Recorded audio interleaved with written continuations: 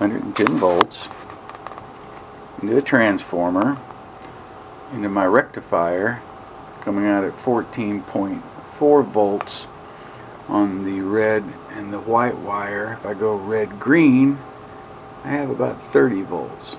Okay, now that's coming out of there to my automatic battery charger relay. Got the red LED indicating charging. When fully charged at 14.4 volts as set, the green LED should come on and the red one should go off. And we're coming over here to this monster 12 volt deep cycle battery. I think it's 10